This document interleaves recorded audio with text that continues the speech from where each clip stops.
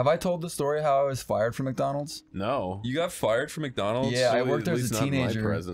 I was working at McDonald's, and what I would do is when I would make the nuggets, I would dip them in habanero sauce. They had that available at the McDonald's? Yes, and it was so good. McDonald's habanero sauce is fucking delicious. Yeah. So as I was working, I would left and right, no workers in sight, no employees in sight, and then I dip it in, and then I would eat like a handful, but it was so spicy, it would make me fucking cry. So they fired you for crying? No, okay. All other staff members, there was solidarity. We wouldn't out each other or anything for eating on the job. And some managers totally don't mind. But the manager that was on shift that day was a fucking bitch. So I waited. I watched her go into the back room where she was super far away. And this dude came up to me. He's like, dude, please take my shift tomorrow. I was like, no, bitch, get out of the way. I was eating the habanero sauce. He's like, please take my shift tomorrow. And I thought about it long and hard. And I was like, you know what, dude? I'll take your shift tomorrow. Okay.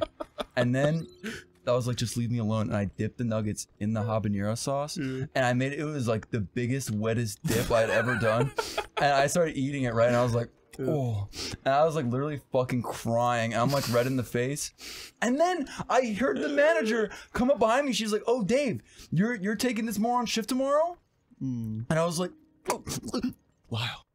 You ever had too much nugget in your damn throat? There was no swallowing. It was impossible. So you literally did the No. She was like, are you taking the shift tomorrow? And I was like trying to chew, but it was too late. She was like, turn around and face me now. Why aren't you looking at me? Oh my God. And I turn around and literally there's orange crap fucking pouring out of my mouth. My face is red and I'm crying. And she looks at me and she's like, get the fuck out. Oh my God, what a horrible And I woman. got fired. That's what you get, you little bastard. How did she know that you weren't just leaking meat and crying over the death of your grandmother? How'd you know? Dave, what did the guy's shift have to do with the story? Oh, because if I didn't take that, we never spoke to each other. She would have never asked me shit if I didn't take that guy's shift. I was nice one time in my life, and it made her fucking instant transmit behind me, and it sucked dick. But you know what?